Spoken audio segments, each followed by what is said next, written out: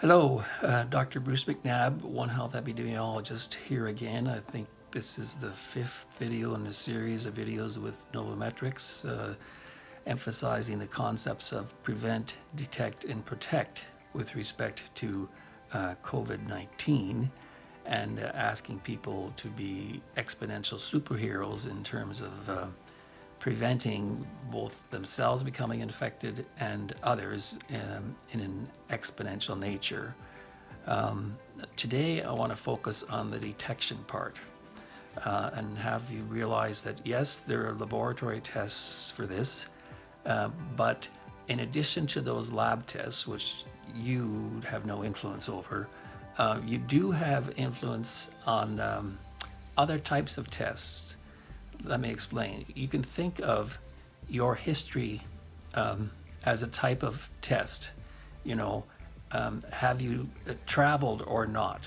And if you test positive, yes, you have traveled recently, well, you can think of that as a test positive. It's not specific for corona, but it increases the probability that you may be incubating or have it.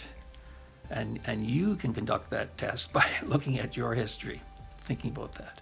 Another one might be if you become aware that one of your friends who you've been diligently walking outside 6 feet away from these past few days, turns out they come down, have a confirmed laboratory positive for COVID. Well, you can think of that as a test for you too, in that you were trying your best to separate, but maybe they did sneeze on you and maybe sometime you got closer than 6 feet, and it's possible you were exposed. You did your best, but it's possible you're exposed. And now that you know that that person is positive, you can think of that as an additional test that increases the probability that you will be positive.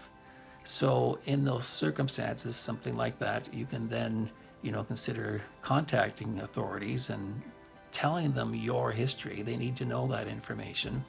And then they can decide whether or not they think you should actually have a laboratory test. So it's not just lab tests. You can help with testing and therefore help prevent, detect, and protect people as an exponential superhero. Thank you.